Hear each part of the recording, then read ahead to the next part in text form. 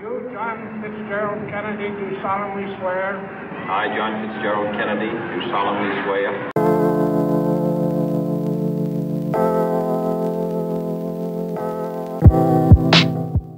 Hey, what's going on everybody? Benji Kaiser here today, talking about the Dell XPS 15. This is going to be a graphic designer's review of the Dell XPS 15. I'm going to spin in a little bit about the MacBook Pro because I'm sure that's a big reason why a lot of y'all are here at this video. I myself used a MacBook Pro for many years and I just recently switched to the Dell XPS 15. And I want to walk you through why I made that switch, the benefits of using the Dell XPS 15, and just a user experience using the Dell XPS 15 as a graphic designer. So let's jump on into the content, but before we do, if you've yet to subscribe to this channel, I highly recommend doing so. I put out daily videos in the graphic design industry, helping you out with tech tips and just some insights into the graphic design industry. Alright, now let's jump into talking about the Dell XPS 15. First and foremost, let's talk about build quality.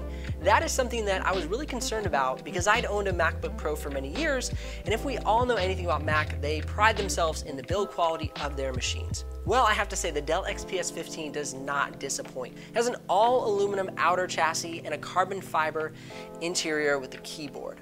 This is amazing because it looks soft, and I was a little concerned that I would scratch it when I first got it, but it's held up. I actually like it better than the aluminum interior of the MacBook Pro because if I have a ring or a bracelet on or any sort of metal that I have around my computer, it often made this really bad like scratchy noise with the MacBook Pro, and I was also concerned about scratching that aluminum surface. With the carbon fiber, it's so strong, it's so resilient, I've had no problems, and it still looks brand new months and months into use. As far as the outside aluminum is considered, that is extremely durable as well. I have not scratched that either, and I'm pretty rough on my computers, I hate to admit it. But when I had my MacBook Pro, I found that it scratched and dented rather easily, especially if you get it up against another piece of metal or some kind of sharp edge, you'd end up denting or scratching the surface, and I've yet to see that with the Dell XPS 15. So build quality, guys, is fantastic. As we're moving through this video, I'm curious what your thoughts are on the MacBook Pro versus the Dell XPS 15. Are you a Mac guy like I was and are disappointed by the options that you have when you go to select a Mac or Apple product, and you're almost forced into selecting a Dell product like, for me, the Dell XPS 15? I'm also curious what other computers you would recommend to be in competition with the MacBook Pro and the Dell XPS 15. I thought it was my best pick because the build quality most resembled the MacBook Pro, and I was really confident in the aluminum build, and the carbon fiber just felt strong, it felt sturdy, it felt quality in my hands. Alright, now let's talk about the hinge, the way the screen opens and closes. It's a little more snug than the MacBook Pro. It takes a little bit more to get it opened and closed. You can't exactly do it with one hand, but that's something I like. It's firm, it's solid, and it's gonna last. With the MacBook Pro, I found that the screens would get loose. They would end up wearing out because they were easy to open, but then they would continue to get easier and easier to open to where that hinge would wear out. I don't see that happening with the Dell XPS 15, so that's something I'm really satisfied with. And as we're moving through this video, if you're curious about the exact model I got, you can check that out in the description below. That is an affiliate link, and it does help out this channel. It gives me a small commission at no extra cost to you, and I really appreciate that. It helps keep bringing out those videos to you to help you out in the graphic design industry. While we're talking about the hinge and the screen, let's talk more about the screen. So it's a 4K display with Adobe RGB color space. This is extremely color accurate, extremely sharp. It's a vivid screen. I am truly blown away by the screen quality. It's fantastic. As far as using Adobe Photoshop, Adobe InDesign, and Adobe Illustrator, I find that the colors are almost exactly to when I go print or when I post it to something digital online. So if you're curious about color, as far as the accuracy, it is extremely accurate. Let me give a quick side note to something that I do like better about my previous MacBook Pro, and that would be the spacebar and the trackpad. Somehow, Mac has mastered the trackpad. It is so smooth. You can do graphic. I actually went through my entire graphic design undergrad and master's degree using only the trackpad on my MacBook Pro.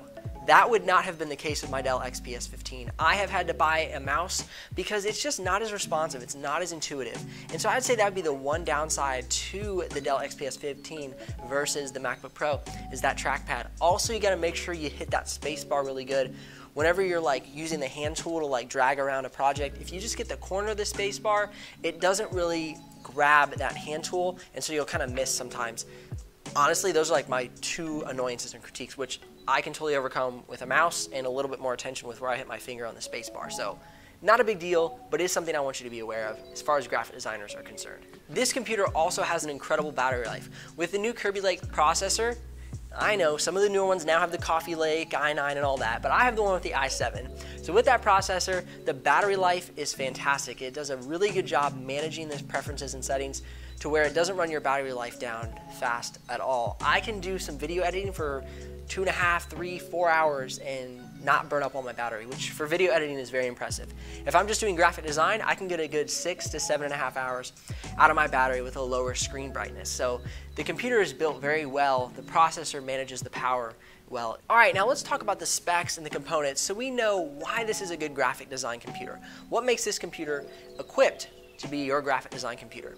Well, the first thing we're going to look at is the RAM. It comes standard with 16 gigs of RAM. I personally upgraded that to 32 gigs of RAM because I'm focusing a lot on video editing lately. So I'll give you an example. I ran Premiere Pro, Adobe InDesign, Adobe Photoshop, and I was uploading a video to YouTube all at the same time, and I noticed very little performance decrease. That is absolutely incredible. I mean, to me, that's been unheard of until getting this computer. So this computer, between the processor and the graphics card, which we'll talk about in a minute, and the RAM, it is a well-built computer to handle your graphic design needs. All right, now the graphics processing unit. The model I got came with the GTX 1050. I aimed for the 1050 because I'm doing video editing, and it was very important for rendering times, load times, save times, etc. for me to have that power. That's where a lot of the video processing will take place. So if you're gonna get into that, the 1050 is a great entry point. The last thing we're gonna look at as far as the specs is concerned is the solid-state hard drive. I recommend a solid-state hard drive for graphic design computers. I'm gonna give you 2 reasons. 1, speed, 2, reliability. So let's talk about reliability. A solid-state hard drive has no moving parts. A standard SATA drive has moving parts. The moving parts tend to wear out. They tend to crash. Hard drives tend to die. So when it comes to getting a hard drive for graphic design, I recommend the more reliable solid-state hard drive.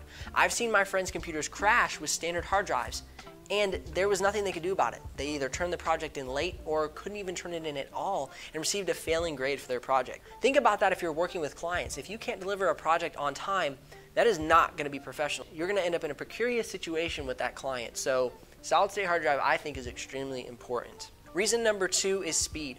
So with no moving parts, the solid-state hard drives are far faster. So that's going to allow your programs to boot faster, your saving times, your load times, all of the things that boost your efficiency as a graphic designer. Another thing that's important to me is listening to music, listening to podcasts. And I'm sure a lot of you graphic designers are feeling the same way. You love your tunes to zone into your creativity, and that's one thing you're gonna need to think about. You're gonna either need to get some headphones or some external speakers, because the speakers in the Dell XPS 15 are not my favorite. They're mounted underneath the computer, kind of at the front, near where your hands rest on the keyboard, and they're just really quiet, honestly, and they don't have a lot of bass. They have low treble, so they're not the best quality, and you're gonna wanna invest in either headphones or some external speakers. So the last thing I'm gonna talk about is customization. That's the really cool thing about the Dell XPS 15 versus the MacBook Pro, and it's one of the leading causes that led me to go for the Dell XPS 15. You can fully customize your Dell XPS 15. Not a problem. You can switch out the hard drive, the RAM. I personally swapped out the RAM from 16 to 32 gigs like I was mentioning earlier. And I've highly considered swapping out the solid-state hard drive for one that clocks a little bit faster. That is really cool because the MacBook Pro is no longer offering that. If you buy a computer with 16 gigs of RAM, you're going to be with 16 gigs of RAM for the entire time you own that computer. Same with the hard drive, same with the battery. It is no longer customizable. So that is one thing that I say, Mac, like, what are you doing? Why are you pulling that away? That was an option that we as creatives, we as kind of techie people loved about the computer, is that we can make upgrades, we can make changes. So that is another reason I lean towards the Dell XPS 15. Thank you again for tuning into this video. I hope this has helped you with your decision. If you're curious about the exact model I purchased, you can grab that in the links below. That is an affiliate link, like I said, and that will give me a small commission, which helps out this channel, but it's no additional cost to you, and I really appreciate that. I'm Benji Kaiser of BenjiKaiser.com. This has been an episode helping you in the graphic design industry, and I will see you here on the next one.